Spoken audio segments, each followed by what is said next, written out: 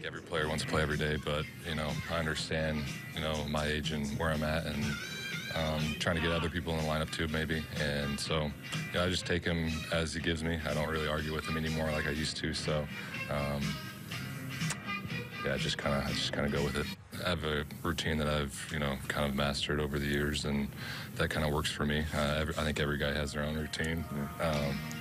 But as far as the day offs goes, I've really enjoyed them a lot better than I used to.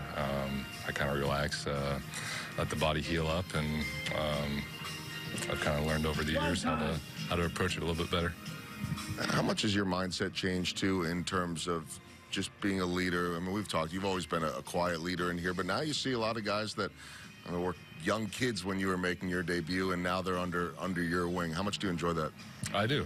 It's kind of satisfying for me to, maybe give a young guy advice and then go see him do it out on the field, and you kind of almost feel like a coach almost. So it's a good feeling, and it's always nice to help out another teammate, another player, and another guy.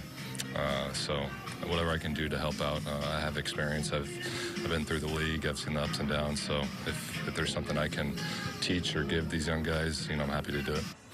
I like the potential that we have. We have a lot of young guys that are, coming in their own, and with more time, with more experience and at-bats and, pitching experience, it's only going to get better. So there's definitely pieces here to make a championship team.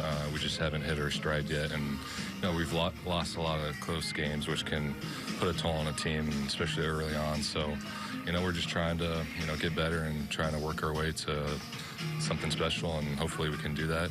It's going to take time, but every day's a process.